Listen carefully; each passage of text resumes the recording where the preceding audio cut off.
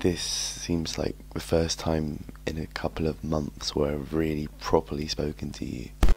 The fact is, I'm struggling with my creativity. I'm making this to prove to myself that I still can, and maybe spark some kind of creativity in my mindset that makes me actually want to do this again.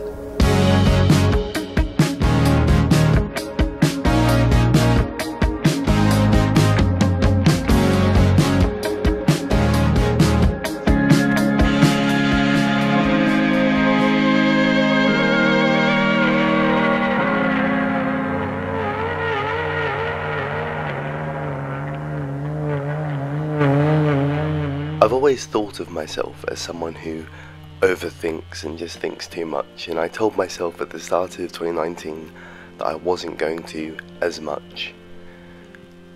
That's not what happened at all. I went into this video really strong, but ironically I found myself in the same mind frame that I did in this video, where I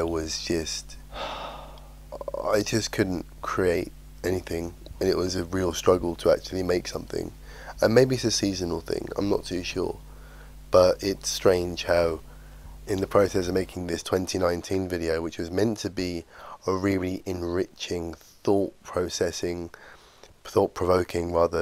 video about 2019 and possibly that decade, but I don't have the mental capacity and effort, I guess sounds horrible, but genuinely true, to make that video. So what am I going to do? I don't know. I don't know. I hope you enjoy the next few minutes of this video, whatever it is.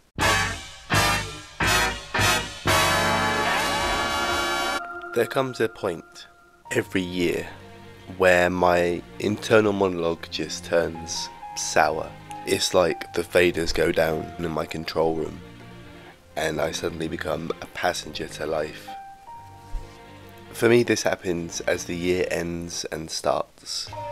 New Year is a time of self-evaluation and rebuilding, but it's hard when you've mentally destroyed everything that you built for yourself. And I know what you're thinking, gee, Sam, what a brilliant way to start the new year with a really deep and depressing video, but this isn't the first time. So why does it happen every year? 2020 is meant to be the most important year of my life, and it will be. In terms of how I'm feeling right now, I'm a 6.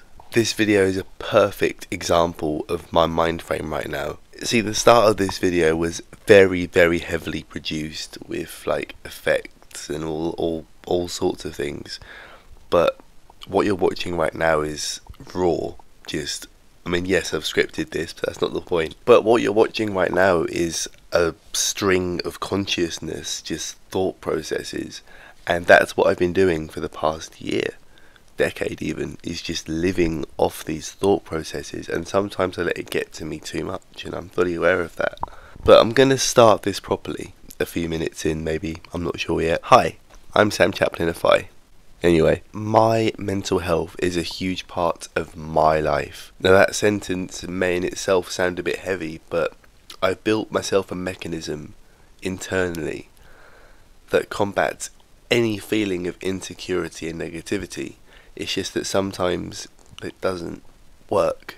Scientifically speaking, I know that I'm not alone in this.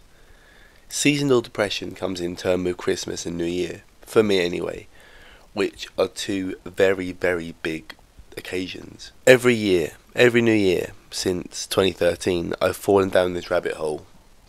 I usually pull myself out by my birthday, but why do I do it? Why do I personally go through it annually? It could be the loss that I suffered last decade. After all, it did start in 2013 with my mum. After a string of unsuccessful relationships, 2 moves, 2 jobs, and a lot of personal change, I'm just a big mess. I've learnt to hide things pretty well, and I guess that's a result of my childhood. A lot of memories I've suppressed and kept hidden. Throughout my teenage years, I've recorded most of my life. I look back on these memories with fondness, and it's nice to watch them back. It's like time travel. Maybe a spring clean is needed. Let's push things forward to 2020, the year I become a landlord, a businessman, an adult. Are you ready? I think I am.